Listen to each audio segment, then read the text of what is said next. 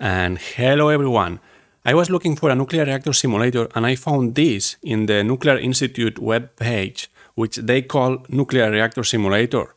But actually it's not. Actually it just explains the different components of a nuclear power plant. But actually the graphics are quite nice, so I decided to go through this just to make a brief explanation. So we'll start clicking the different panels here, and you see when I click each of them, the thing is zoomed in 3D, which is quite nice. So let's go to the reactor pressure vessel.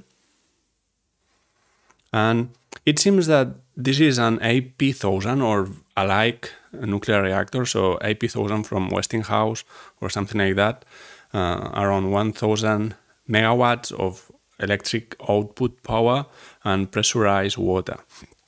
So what we see in the reactor is a pressure vessel that needs to hold around 150-160 megapascal of pressure of water to keep this water from boiling because of the heat.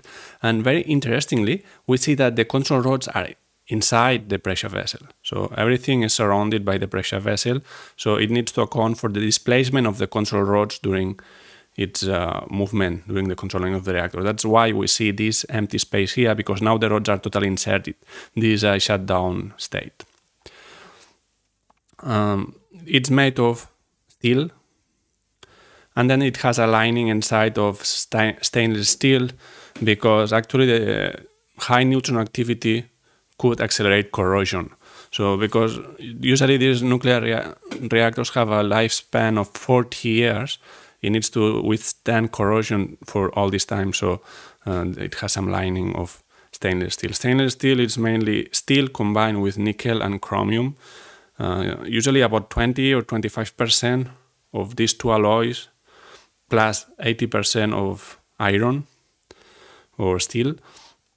And I cannot know the properties unless they tell what's the denomination of this steel. But anyways, the higher the chromium and nickel it has, the more expensive and the more corrosion resistant usually. And we see here inside like the foil elements and control rods, and it's like the heart with the vents and arteries coming out and in. These are the primary cooling loops. So let's go to the next one is a foil rods.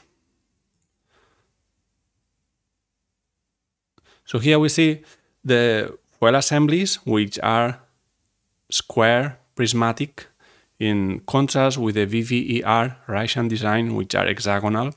So these are like a look from above are like a chessboard of quadrangular foil elements, and they have a length of 3 meters. There are 300 foil pellets in each one of the foil assemblies. Foil pellet is a little like a peel of foil inside the zirconium cladding. So these tubes we see here are made of zirconium, and foil pellets are actually inside. And the enrichment is around 5%, between 3 and 5% of uranium-235. Okay, let's go to the next, which will be control rods. And there is not much more to see here. Control rods are just absorber elements that control the nuclear reaction.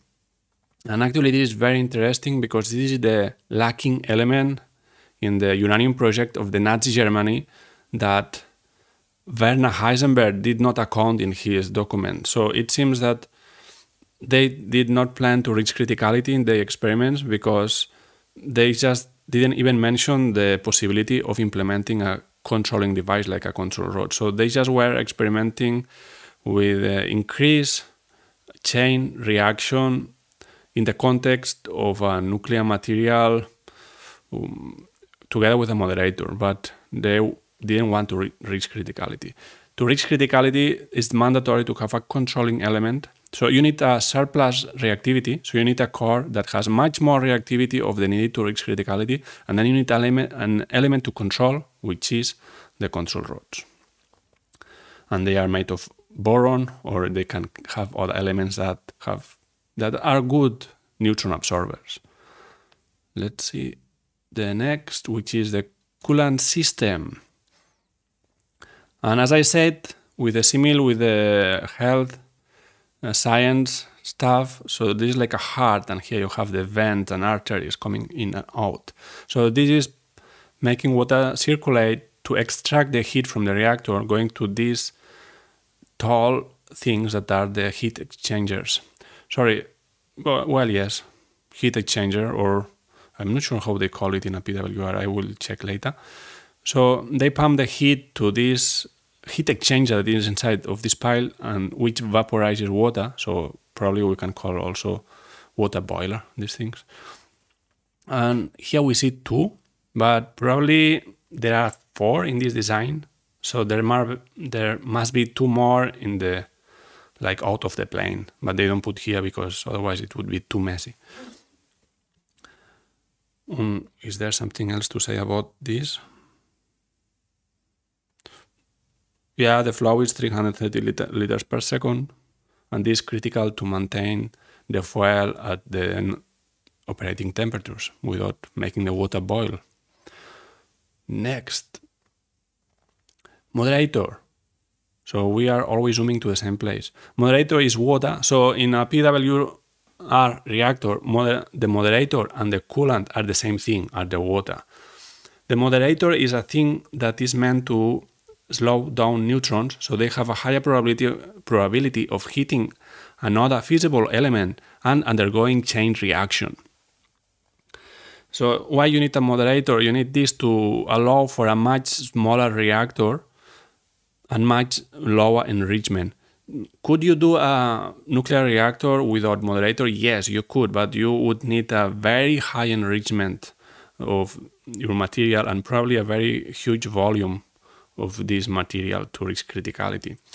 For instance, RBMKs use unenriched uranium or very mildly enriched uranium, and they are very huge reactors, but they use a very good moderator, which is graphite. So if you wanted to not use moderator, you would need a very high enrichment. In atomic bombs, actually it's a very different physics because you are using fast neutrons, not slow neutrons. But basically what you are doing is to reach criticality in a very, very small space, which is like the size of half of a basketball. And you need a very high enrichment. I think it's more than 80%, but I don't know exactly the numbers of uranium-235 or a U-bomb, or I'm not really sure about plutonium bombs. But it's a different physics because it's using fast neutrons and it doesn't use any moderator. So it's using the fast neutrons without moderating to make the chain reaction. So let's continue. In our simulation, moderator, containment shield, this is my subject. So we see here containment. The explanation says that is usually made of reinforced concrete, plastic, steel plate. Actually, it's not very precise. It's not reinforced concrete. Even if reinforced concrete in a broad sense, it also applies to pre-stress. But actually, this precisely it's a pre-stress concrete. The difference between plain reinforced concrete and pre-stressed concrete is that the plain reinforced or not pre-stressed, using passive reinforcement, the reinforcement only has some stress when you deform your structure or when you load the structure. So basically the steel inside the concrete is doing nothing until you load it. It doesn't mean you need to step on it or have an earthquake. Just by its own weight, it can have load. But the case of a nuclear power plant containment building is not this. It needs to sustain a pressure of 0.5 bar in case of a local accident, which is a case in which you lose primary coolant. And to achieve this, because concrete is not impermeable, you need to make sure that it's under pressure. So what you do is to pour the concrete of the building, but you leave some tubes which have tendons inside made of steel. Once the concrete is hardened, so it has strength, then you will pull these cables so it will give extra stress, not only the own weight, but the stress from these cables. So you make sure that this concrete is always under compressive stress, even in the event of increasing the inner pressure of this building. This makes sure that even with 0.5 of positive pressure inside the building, cracks in the concrete will not open, so you have the maximum impermeability you can have with a concrete structure. And then it says it also has a thick steel plate. Well, I'm not really sure about this design because, of course, there are several designs, but actually the concrete alone can do its job. The extra shielding, I'm not really sure if it holds some pressure or it's for other purposes. But if the steel is built to be watertight or pressure tight, then for sure you can design the concrete in another way, so it does not need to be heavily pre-stressed to assure that there are no cracks. So I'm not really sure. And then it says that most modern containment buildings can withstand the impact of planes. Well, yes, most modern means most nowadays designs, which means most of reactors in the world do not, or we don't know if they withstand or not airplanes, but they were not designed for that purpose. I think most of new designs, so the concept is not the one of the picture. The concept is making a building that can withstand the local accident, so the 0.5 bars of pressure inside the building, and then you make like a deflector. I don't know exactly how many meters, but maybe 10 or 20 meters from the building, which is just a retention wall, not very stiff, but it reaches a height, not the top of the building, but maybe this height. So in the case there is a plane that hits this first wall, this will dissipate a lot of energy and it will like crash or smash the plane into little fragments that when they hit the main retaining structure will not be able to damage it significantly. So this is a more intelligent design. So you don't make like a tank. You make a several layer structure that can dissipate energy. And actually this is the same way in which the ISS, the International Space Station, is built, because in the space you have little fragments of debris and things that travel at many thousands of kilometers per hour. Like one little fragment of 1 millimeter could pierce the walls of the ISS and kill everyone inside because it will depressurize, etc. So what they did is they built a shield. It's like an aluminum foil. I'm not sure if it's aluminum or some plastic or what, but it's really a foil. It's very thin, and this is mounted with a kind of bar structure, very thin structure, because this doesn't have any weight or any inertia. And then in the case of these little debris particles hits this shield, because of the very high speeds, these little particles will be turned into dust, and the dust will still hit the walls of the ISS, but because it's dust, it's not a solid particle, it will have a less much probability to damage it. So this is the same idea of building this second wall outside reactor buildings to avoid the danger of planes.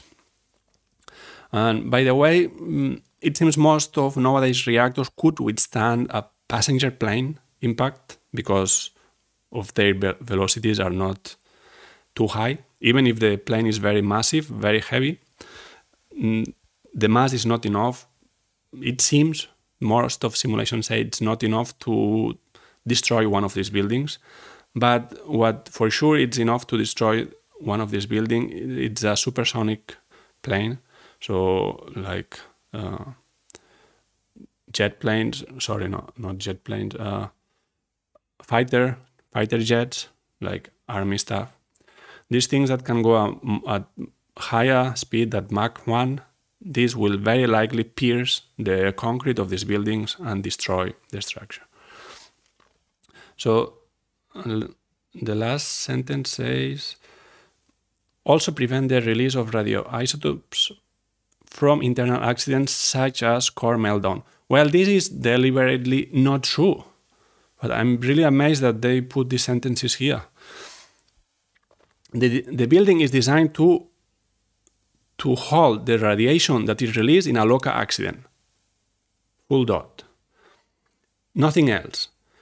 A local accident, the volume of the building and all the protection systems are designed so the pressure will not surpass 0.5 bars. And the concrete is designed to withstand this pressure. That's it. There is nothing else than that. If there is a core meltdown, that's much more than a local accident. Local accident is just piercing some primary circuit or something, or the reactor itself, pressure vessel, and you lose coolant, but it doesn't state that there is meltdown. If there is meltdown, then we're in the case of Fukushima. It's a much more severe situation in which the pressure will keep building up because you are not able to cool down the reactor, and if there is meltdown, it will evaporate water that it finds around. It can keep melting down through the concrete structure, and while it does so, it will melt water that is embedded within the structure or because of the cooling systems that are spraying water around. And if this happens, the pressure will keep increasing until the building cannot hold it anymore and the building will just shatter into pieces like it happened in Fukushima. But it has to be said, in Fukushima, the building that it shattered into pieces, it was not the containment itself. So it was the reactor building, but actually the containment of the reactor itself was much smaller than a PWR containment building. So that one cannot hold a big volume of coolant steam in the case of a local accident. So because it's a BWR, it was not a PWR or some similar design to BWRs. So that steam is, I think it's passed through a toroidal shape that is in the basement or in the foundation of the building, and it has water on it, so the steam goes through the water. Maybe I'm mixing things here because I know about BWRs and I assume Fukushima is very similar to those designs.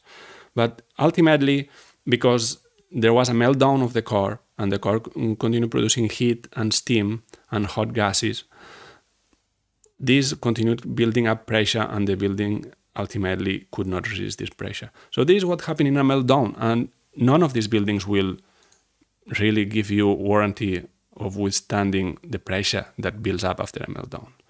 It's only for the case of local accidents. Okay, let's go to the next. So I told you this was my thing, the reactor building. Steam generator. Yeah, this is the name. Steam generator. Well, so this is just this big vertical piece in which you have a heat exchanger here, which is made of very small, well, small from this scale we are looking at, but it's made for out of many tubes, many plumbings, to have a high contact area, so it has the maximum heat exchange to the secondary circuit and make water boil. I guess the boiling occurs here and then the bubbles go up, and then here you have mainly dry steam, and then the steam goes through the main steam line to the turbine. In VVER's Russian design, this is placed horizontally.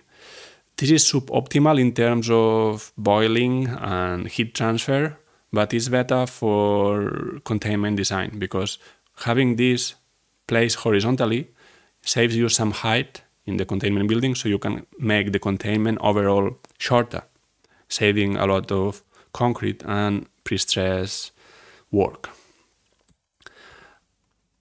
Let's see what is left. Pressurizer.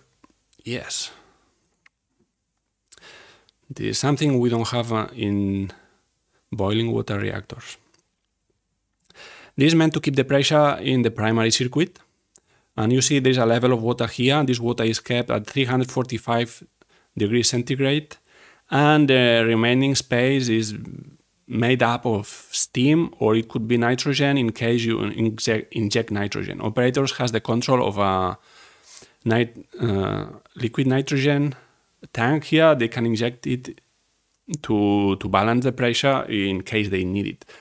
If you have too much pressure in the reactor and you want to decrease, the tool operators have is a shower here, So it's just a shower plate that pumps water and it produces rain inside the pressurizer. Because the water is cold or ambient temperature and it rains through hot steam at 345 degrees, it makes this steam condensate.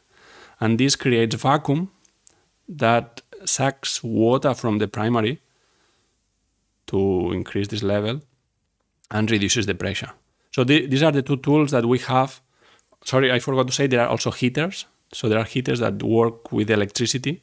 So like a big electric radiator here. So if we want to increase pressure, we turn on the heaters, they will heat the steam and it will expand, it will push this water down, and this will increase the pressure of the primary circuit, including the reactor, of course.